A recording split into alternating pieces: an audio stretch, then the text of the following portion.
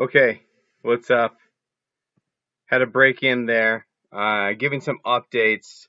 The previous slide set, the audio cut out right about here, so I'm gonna pick up from where it was bad. So, talking about prototypes in this particular phase of the SDLC, right? This can be really, really useful because um, early on here, when if you can get user experience with something, they can get it in their hands. They can, see the software. They can have some sort of prototype to look at how feasible is it to do. Um, this is really really useful early on. Uh, the more that you can get something in your hand and see whether or not it works, before you go, all the way down the road and have totally developed it, the more useful it's going to be not only to know can we actually do this? Is it going to fit in with the organization? Do we have the technical capability to make this happen? It helps you understand what functionality you might need that you might not know that you need until you had your hands on something. So this is the role of a prototype at this early phase of the SDLC.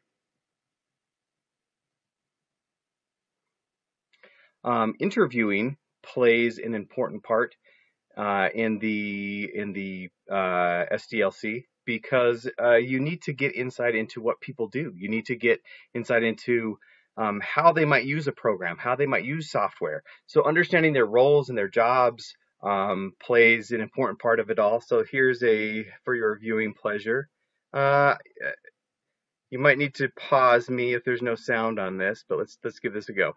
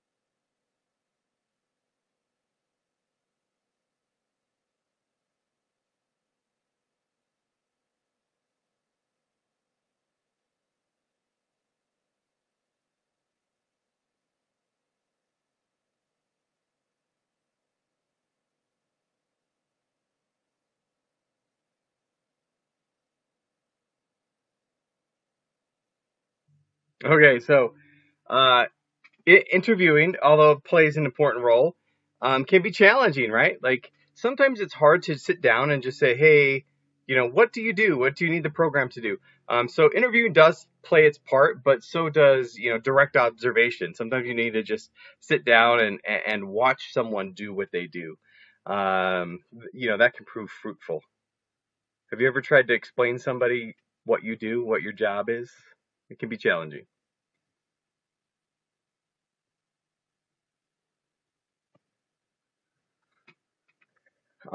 Next phase of the SDLC, the component design phase. So this is where from the requirements analysis phase, you have your approved user requirements. Maybe there was a prototype involved and from that you got further information on what their requirements might be. You might have done some interviewing and now you understand what the actual requirements are going to be. And this goes into the component design. Here you're looking at, what hardware might you need? What are the program specification? You're looking at designing the database and those database procedures. You're looking at the different jobs and creating job definitions. This is um, from this stage, you will end up with a system design. Again, it's not a system yet, but you have a full system design that's ready to go on to the next phase. Here you're looking also at where you can maybe source some of your program, some programs that you might need. There are different sources. Like sometimes you can just go buy off-the-shelf software and it works, right? As you're looking at user requirements, maybe they need something that, Microsoft Excel would be perfectly fine for. But sometimes it needs something a little more specific. So there is off-the-shelf software that allows customization, allows alteration, and so that is always a possibility. If one of those two options doesn't work, off the shelf with some sort of alteration, customization to that off the shelf program, you go through and custom develop all of the different programs that you need. So this is where you write the code for the program that you're going to need. Prototyping in this phase is very useful as well. In this phase of component design, we mentioned this, but again, job descriptions. What are the various people going to be doing? So including those in the specifications before you go on to this implementation phase is critical. Next phase, implementation. So you have your finished component design, and now it's time to put it into, actually build the thing. This is the implementation. This is where your designs become reality.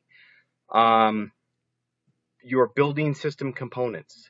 You're doing testing and creating your test plan. How are you going to test it?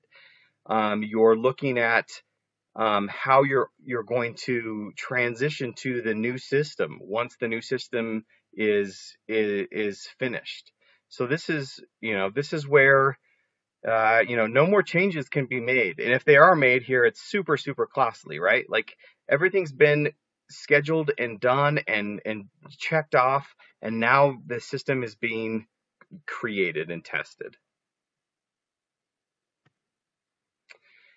When you do launch the system and you're converting to the new system, there are different approaches that you can use, and companies will do different things for different reasons, right? One way that you can do it is a parallel implementation. This is where you have your old software system and you have all your employees using the old system, and then you bring the new system online, and they start using the new system kind of at the same time. So if they're like entering data old system, entering data new system, and they're doing both systems as they get familiar with whatever the new system is doing. It's a safe approach to converting to a new system, but it's very expensive because you're running everything, all of the hardware and everything that's involved in the old system. You have to run all of that, and your employees are still using all of that.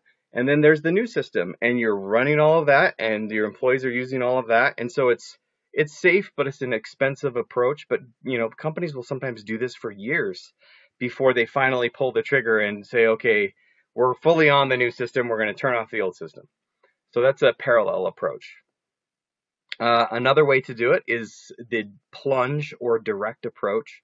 And this is where, everyone goes home on Friday night and your IT team comes in and over the weekend and they totally take the old system offline and bring the new system online. And Monday morning, everyone comes in and it's log into the new system. It's very high risk, right? Because what if it doesn't quite work? What if there are errors or bugs that were unforeseen? It's great if it works because it's, all of a sudden your brand new shiny system is up and running and everyone's using it. But it's a pretty risky approach. And so companies might want to consider, where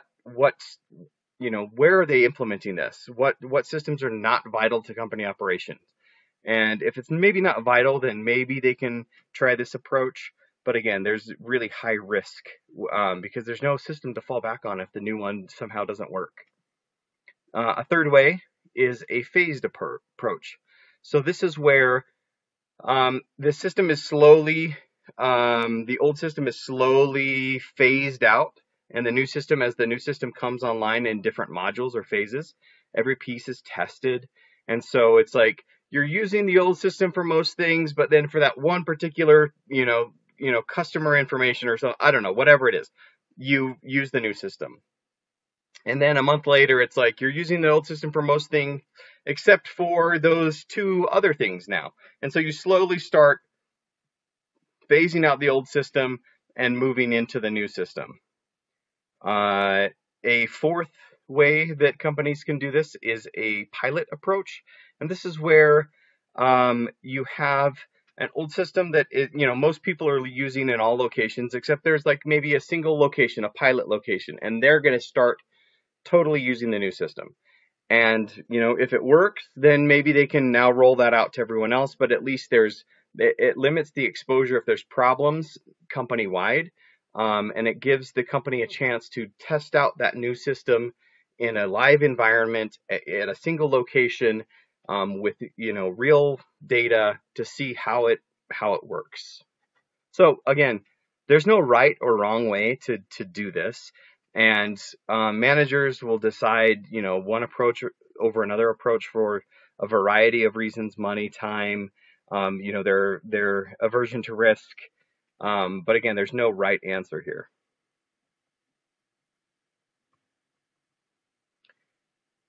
Last phase of the SDLC is the maintenance phase. So this is where all of the systems that you use right now, this is where they live. This is where Canvas, right? Canvas is in the maintenance phase. Any programs and software programs that you're using at work right now, it's all in the maintenance phase, right? Like if it's live and active and you're using it, it's in the maintenance phase where sometimes things come up and you need to put a fresh coat of paint on it, or you need to do slight changes to the system. You need to enhance it slightly. You need to patch it. You need to plug some of the errors that might have been coded into the system initially. But for the most part, it's upkeep on the system. You're not changing out this is where everyone's using it. It's live. This is where it's living until you decide that you need a new system again.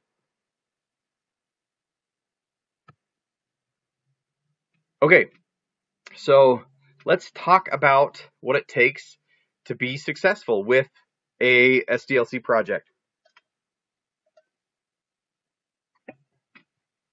One thing that's very, very useful is being able to manage. I mean, SDLC it's huge, right? It's an approach that, and we'll talk about it in a moment, but that it's being phased out for a variety of reasons. But it's a massive undertaking to kind of envision a system from the very beginning, and go through this big, long project to actually create a new live system. So breaking things down into small tasks that you can actually understand and manage is essential. So this is what a work breakdown structure is. Every task that you break it down into will have different deliverables. This person is responsible for this particular thing, and these are the deliverables that's going to be given at this particular point in time so that we can stay on track, on budget, on schedule. So you're looking at time, you're looking at costs. You have your work breakdown structure has the plan for your project, how it's going to happen, who's involved, when are things going to be completed.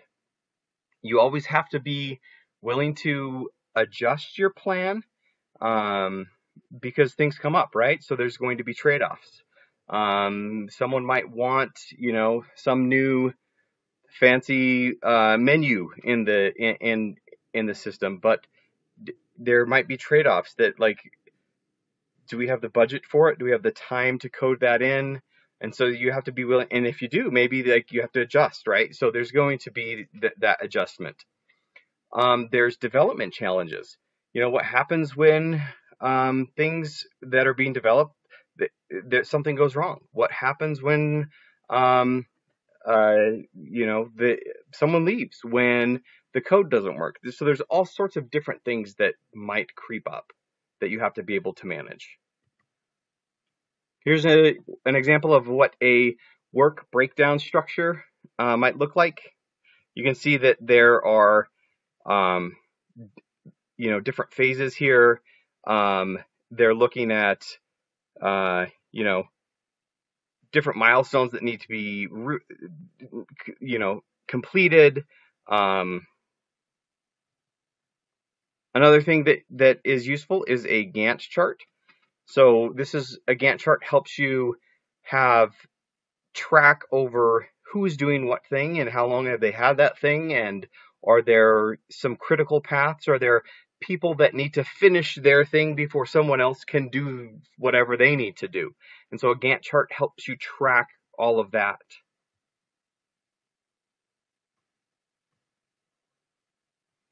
The trade-offs, there's always this trade-off between time, cost, and scope, right?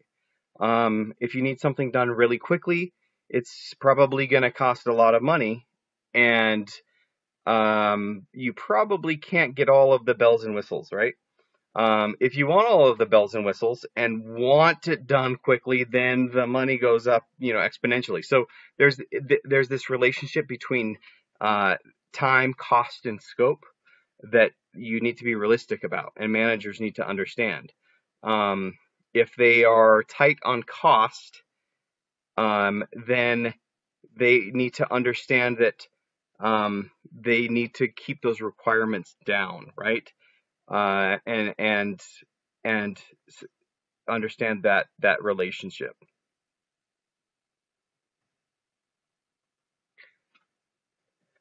There's always challenges that creep up, right? There's coordinating schedules, coordinating people, coordinating work that needs to go together. So you have to be able to manage that coordination. Diseconomies of scale, this refers to sometimes when a project's late, it does no good to just like add people to the project, right? If you're behind, it does no good to just like bring in someone new. It's just going to put you behind even more. You can't just throw people at a problem that's already late and think that more people is going to solve the problem. There's something else that's happening. More people is going to slow it down, right? It's going to get, there's new people to bring on board and to bring up to speed and to get trained, and now there's more coordination that has to happen, right? So managers have a tendency to be like, well, you guys didn't finish it. Here's some more people. Now finish it. And that's not true, right? That's not going to help at all. Configuration control, unexpected events, team morale, all of these things, right? Managers, especially project managers, have to be good at handling all of these things. So coordination, geographic differences, cultural differences, coordinating different people and their work of different groups, delays. This all falls under coordination. I kind of talked about diseconomies of scale. Schedules can only compress so far. Once you're late and over budget, there are a few good choices, and throwing more people at it is not going to work. Configuration control, unexpected events. So configuration control refers to management policies, practices, different tools to help maintain control over your project resources. And then unexpected events, what happens if the company gets bought out? There's new management. What happens if there's this, dramatic change in technology, or the competition changes? There's a disaster. What happens if you're, building this system and now like COVID-19 happens and like no one's there anymore? So there's all sorts of things that can come up.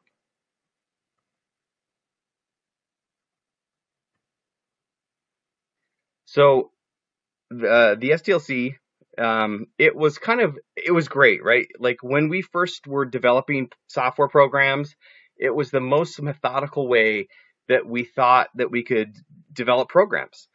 However, there are new methodologies that have proved to be much more uh, efficient and rapid and adaptable.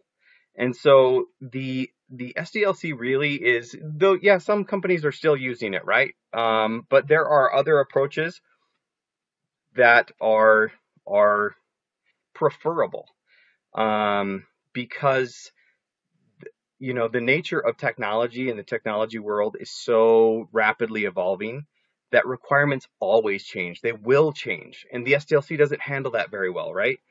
And so the alternatives, we'll talk about some of they're all different agile methodologies. Agile just refers to the ability to deal with uncertainty, ambiguity, um, the methodologies, rapid application development, unified process, extreme programming, Scrum. Really, it's about um, designing as you go along, and then testing as you go along, and delivering like small workable pieces of code, or small workable pieces of not just code, but like little tiny pieces of software that actually work for a thing. It's so if like you were building a house this way, it's like, what is the most important part of your house? Well, I need a bedroom and a bathroom. And so, you build a bedroom and a bathroom and in modules, and then you're like, okay, I got these two modules. And then like here comes the kitchen module. All right, let's build the kitchen module and let's plug that in. So it would be like if you could build a house in like little modules that then you could like Lego together. This is kind of how agile development works. We build little things in tiny modules, what's most important, what works well, and then we can continue from there.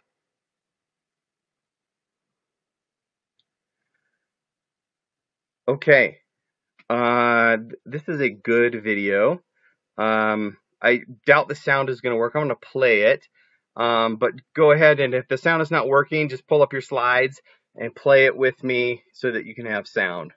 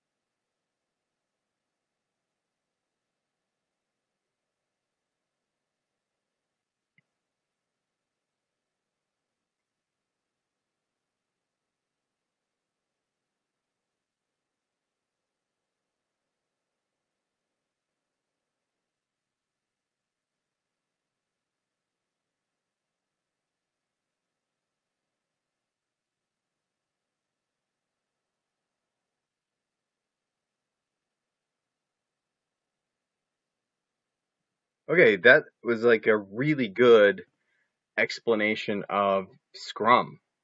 Um, it talked about the different, work periods. It talked about, testing. It talked about those different sprints.